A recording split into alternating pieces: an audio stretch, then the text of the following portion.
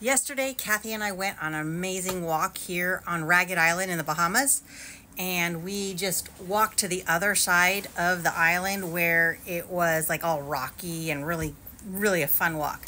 But there was a lot of things washed up on shore. So we found some things, and I wanted to show you what I did with them. I had an amazing day doing some artistic kind of fun stuff. So let me show you. So here's a conch shell that I found on the beach that had, well, there's conch shells everywhere here. And on the inside, I painted Bokenshaw Adventure 2024 and just made it a cool rainbow. And then I found this washed up wood, which is probably from a shipwreck. And these are all little seashells, all had washed up on the beach. And it says Bokenshaw and Adventure, because that's what Bokenshaw means. And this is going to be hung up at the shack, or it's called the Yacht Club, which is actually a little shack.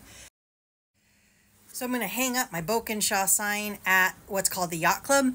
It is a shack on the beach made by the yachties, the boaters that come here, and they've made it pretty much out of things that they've found on the beach.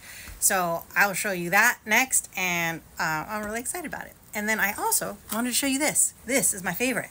I found this on the walk too, on the beach. It was kind of just washed up. It was all dirty, kind of hard to tell what it was at first, and it was full of sand and stuff, so I did my best to clean it out. And it says William Whitley Lee Scotland on one side, and the other side says House of Lords Whiskey. I did some research. Turns out it was made between 1950 and 1960, and it's a bit of a collector's item, and it's kind of valuable, and I think that is so cool. I'm super excited about this. This just totally made my day. To show. There it is. It's getting very shallow. Approaching the beach with several dinghies and the yacht. Here we go. Diving in. Woo! Woo! Here we go, and land ho!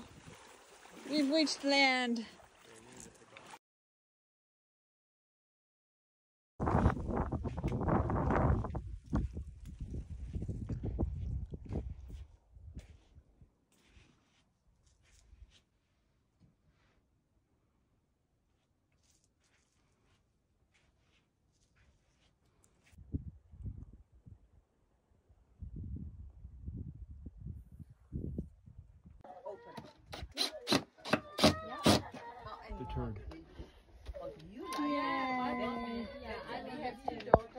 This.